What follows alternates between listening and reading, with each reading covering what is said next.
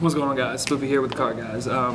Also, shout out to Super Games for this video going up. Also, I'm here today because I want to talk to people about a meta call that I've been testing for about a couple weeks now, and I'm going to profile it here for you. It's been discussion around the bigger players in our community here in Atlanta and a couple other people, and I thought of this idea a long time ago, and actually been able to play it, and it play tests very well. DenkoDoll's best matchup is Burning Abyss with the new card of DenkoDoll, obviously, and I'm gonna get into that. And then I play a tech that that helps with the cliff fort matchup, because cliff forts are a very hard matchup. They're like almost an auto lose unless you pull off a couple of really devastating plays. So yeah, my deck is really geared towards the main two decks. And that is Instant Fusion. A lot of people ask me, Instant Fusion, what is that? Well, I mean, it does a lot of things for me. It helps get out Dweller quicker. You can bring out your window, and then you can go net your beast, which I'll show you in a minute. But I'm gonna go ahead and get into the deck. I hope you guys enjoy it and everything, and yeah. So, alright guys, so getting into the main deck, I just wanted to emphasize that Instant Fusion is probably the best card right now in this deck. So, I'm going to go ahead and get into it now. Play 3 Beast. I like to draw. Drawing is very nice. Drawing, is very nice, and then be able in the mirror match to, sack it off and whatnot for one of your fusions and get back your spell card is probably very beneficial to the mirror match. And then also, being able to get this back with Falco, and then being able to draw, like I said, being able to just gain pluses off this is very good. So I play 3 of those. Next, I play double Falco. Falco is good for multiple reasons, actually. Falco is good because you can use it with the core and go Star Eater. You can also use it to get back any of your fusions from the graveyard. You can also get it with Beast and start doing plays off of that.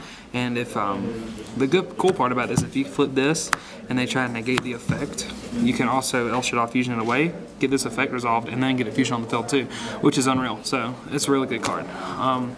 Then we have two Dragon. I still think Dragon's very viable at 2 right now, especially with all the back row being used in Clive Forts and in Burning Abyss. It helps a lot when you drop Denko and then like Foolish Burial, the shit all Dragon to hit their back row and whatnot. Play 2 Hedgehog. You need to play 2 Hedgehog right now. You need to search anything you need out. Like getting a Beast off of it is okay, because you thin your deck out, and then you'll be able to use El-Shaddai Fusion with it, and getting a draw and whatnot off of it. So 2 is very good, even with Shekiniga. So then we have the last one, which is the 10th, is Squamata. Squamata just helps you get the core to the graveyard and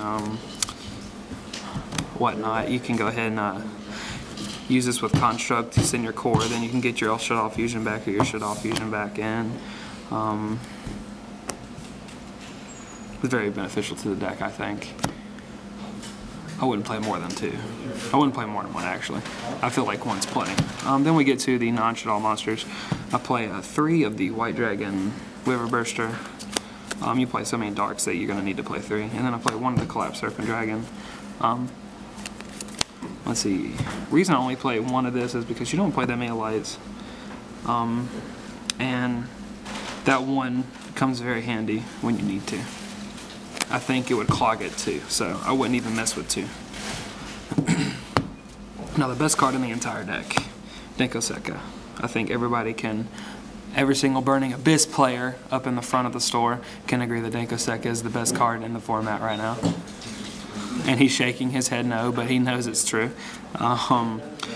Play this, and it's like your opponent can activate anything. So if you, cool thing with this, if you have an El-Shaddai Fusion set and you summon this and they have nothing to respond to it, you can flip the El-Shaddai Fusion. They cannot respond to it, which is insane. So DenkoDoll is probably one of the best stun cards as of right now. It's amazing. I recommend playing 3. I wouldn't recommend playing 2. I'd recommend playing 3 always. Plus, it's a light target. Also, play 2 Mathematician. It gets any Shadow in the graveyard. You can start your plays off. You can get Glow Bulb in the graveyard, which we'll go over that in a minute. So it's very good. Plus, a lot of the times when you do summon this, people need to overextend to push for more damage, and then you get the auto +1 from this card. So I think Mathematician is very useful at 2. Plus, you play Shekineg in the extra deck, so why not play 2? I'll play 1 Raiden. I like the mill aspect, and he's a level 4 tuner. It's very good for certain situations where you want to go like Yazi, or you can go into a Scrap Dragon. It's very good. That's why I play 1. Then I play 1 Glow Bulb. We'll get into this in a minute, and I'll show you the whole thing with this. Then we'll play 1 Eclipse Wyvern, 1 Honest. I know a lot of people aren't playing Honest right now, but being able to protect your construct, being able to protect your BLS is very good. And you play a lot of lights. You do play, 3 Denko Sekka, 3 Wiver Burster, and then your constructs upon that, and then you play the 1 Dad. You get this a lot. Like, you search it out with this, and then you'll be able to get this out of your remove from play very easy, and it's a blowout half the time when you open up like Fusion, Denko Sekka, and like that. It's amazing. That's it for the monster count. I believe it was like 23, I want to say, something like that. For the spells, play 3 Fusion. It's the best spell card in the deck other than this one right here. 3 El Shaddai Fusion. I think you need to play 3 and 3 of each because Burning Abyss are so heavy right now that you need to get your Fusion on the field as quickly as possible. You can start abusing everything. I'm going to play 2 MST. Probably going to bump this up to 3, but right now it's been working fine at 2. Just need to worry about the Cliff 4 matchup a little bit. Then play the 1 Foolish Burial, 1 Allure of Darkness. And then for the tech spell that I play is the double instant fusion. I'll get to this in a second once I finish the last 3 cards on my deck and all. But instant fusion, it states that pay 1,000 life points and switch summon a level 6. I want to say level 5, level 5 or lower fusion monster from your extra deck. So you can get Winda and you can get another card I'm going to tell you in a minute. But I will go ahead and set this to the side. And then for the traps, we play 2 Shadow Games and 1 Core. I don't think 3. I think 3 is too much. I think it could get very cloggy. And 2 seems to work perfect. And then 1 Core for the start of your play, and then getting back your fusion material monsters is very good. So I'll get that out of the way. Now for the extra deck, play 2 Window, 3 Construct. I think 3 is perfect because you do play 6 of the fusion spell cards. 1 Shek is very good. Play 1 Exciton, 1 Dweller, 1 Armory Arm. That's another card we'll talk about in a moment. 1 Naturia Beast, which is probably the most vital thing about this entire deck list. So I'm going to place this to the side too. 1 Armades, 1 Yazi, 1 Scrap Dragon, 1 Star Eater, and then the last level 4 fusion that I play that goes along with all this is the Carbonella Warrior. Now we're going to get into this now. Let's see. Let's get Carbonella Warrior and all these cards. Couple reasons I play some of these cards. I'll show you now. Glow Up Bulb, and then we'll get, like, say, a Mathematician or whatever. Okay. So I hope you can see all this. Let me see if you can see all this. You can. Alright, very good. Alright, so with Instant Fusion, there's a lot of plays you can do with Instant Fusion that create your Cliff Fort and your Burning Abyss matchups 1,000,000 times better. Alright, so we have 2 targets for the Instant Fusion, correct? Like I stated before, you can do either a Winda or you can do the Carbonella Warrior.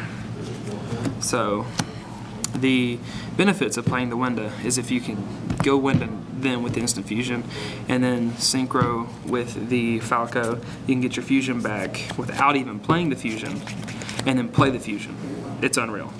I've done it a couple times and it's like helped me win the game.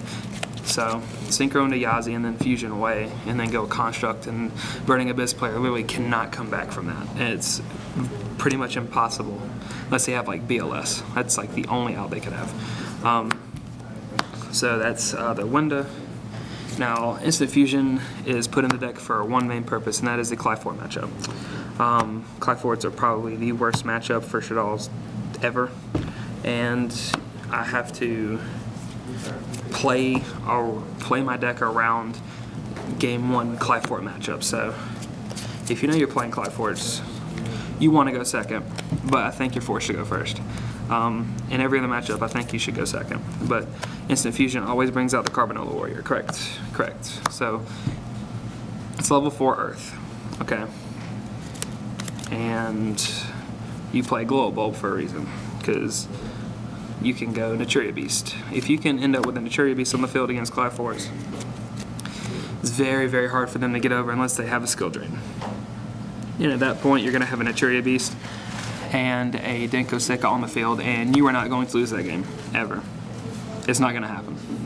It just won't happen. So, a lot of the times, I'll play the Instant Fusion, right? Getting out the Carbonella Warrior.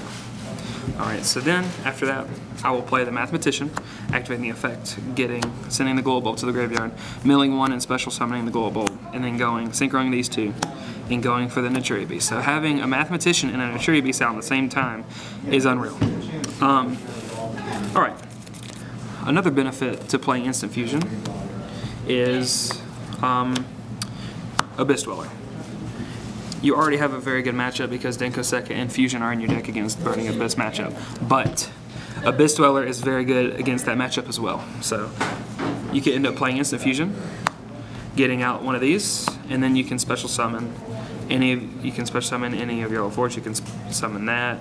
You can summon one of your Chaos Dragons, and then overlay into an Abyss Dweller. And it's pretty much just G's from there, because if you can end your field with this, a Fusion, like a Wenda, and a Denko Seka, you're not losing that game regardless of what happens, because they will not be able to get over everything at once. And a lot of the times I have come up to the conclusion where that is like the most unbreakable board there is unless they have Regeki. And a lot of the times they don't even play Regeki. So having all that on the field at the same time, which I've done plenty of times, comes in handy. And then one more thing I wanted to talk about was the Armory Arm. Armory Arm is very good for a certain amount of reasons, alright? So let's get into the Mathematician play. A lot of the times you're going to have Mathematician and you are going to have Blackluster Soldier. Blackluster Soldier is the #1 win condition in all of Yu-Gi-Oh! Right now, alright? So what you're going to do is you're going to summon the Blackluster Soldier, obviously, and you're going to normal summon the Mathematician. The Mathematician is then going to send the Glow Bulb, and then you're going to activate the Glow Bulb's effect to special summon itself. Go into Armory Arm. Armory Arm plus Blackluster Soldier is game half the time. And then everybody's asking, why do you play Honest? Well, BLS is a light. So you can, I've done this probably twice, where you go Armory Arm BLS and then have the Honest for game 2. That's instant game right there. Like it's actually pretty funny. Being able to BLS their big monster, have them take the damage, burn for it, and then just in case they are at the high enough life points, you'll hit them for that much more on the next attack and just completely win. But that's it for my deck profile. I do hope you guys enjoyed it. I just want to let you guys know this is completely teched out for this format right now. I do appreciate a lot of the people that helped me test this deck. The win ratio against Burning Abyss is actually like 90-10. Like it's probably even more than that. Like I rarely lose to Burning Abyss ever.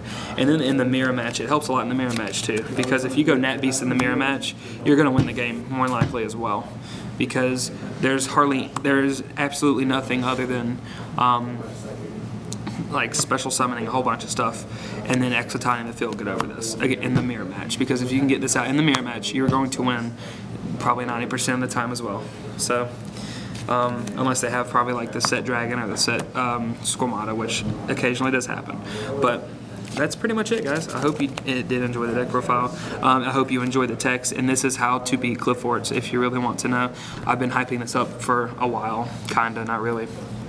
But I want everybody to know that don't give up on Shadalls, because there's a way around Cliff Forts. And I see a lot of people straying away from Shadalls because of that. And I just want to let everybody know that there's a way to beat it. So that's pretty much it for me. So like this video if you enjoyed it. Comment what you think about it. If you have any more texts that you would like to play in Shadalls and share with me, I would love to see all of the feedback from you guys. Appreciate Super Games for letting this go on their website and whatnot. And until next time, guys, this is Spoofy with the Card Guys, and we'll see you later.